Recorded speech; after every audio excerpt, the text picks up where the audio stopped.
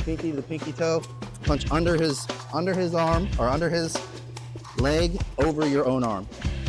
Make a fist. Keep your elbow tight to your body, your right elbow. BJJ for breakfast. What's up, everybody? Thank you for supporting the channel. If you like what you're seeing and you want more content, think about joining the BJJ for Breakfast membership for just $4.99 a month.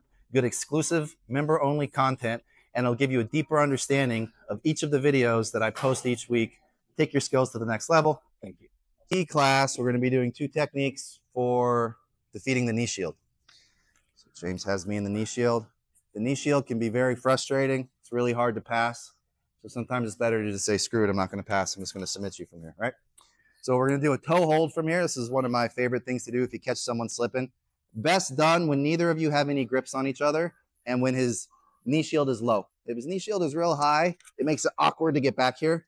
But if he's playing this low knee shield, especially if he's trying to cheat his knee kind of that way to keep me from coming in, right? If I'm threatening to smash past him and he's just kind of like framing out here and not letting me get to him and maybe trying to take a break, right? We can reach back, grab his toes. So take your pinky to his pinky toe. You're going to look towards the foot that you want, right? So I'm going to turn, I'm going to punch underneath his leg and come to my own wrist. Okay?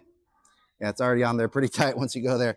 And then remember, you're tucking your elbow to your chest and you're moving his toes. You're not moving his foot. I'm not pushing his foot towards his butt. I'm keeping his ankle in place and I'm curling his toes towards his butt, right? It's like you're rolling up a newspaper or revving a motorcycle, okay? So we're here. This one is best like as soon as you get to the position. As soon as you get to the position, both guys are kind of like, okay, how are we going to play this, right? Like, am I going to sweep? Is he going to try to pass? And before he really gets a chance to think about it, boom, it's on. And then roll, okay? So we're here. If I let him get a bunch of grips on my torso and stuff, right, there's no way for me to do it. So what you want to do is as soon as like we're trying to pass and we land in this position, boom, go right to it. Look for it. Even if it's not there, if I go here and he kicks his leg straight or something, well, that's going to give me an opportunity to do something else. Or if he pulls his leg too shallow, right?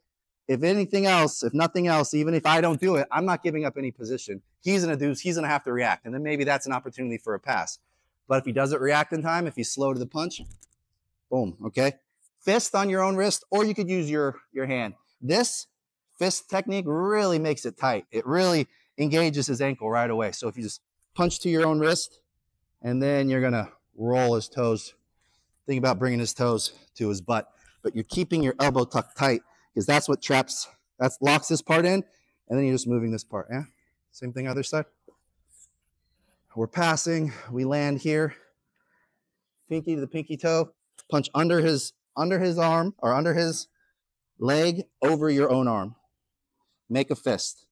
Keep your elbow tight to your body, your right elbow. And then you roll his toes, okay?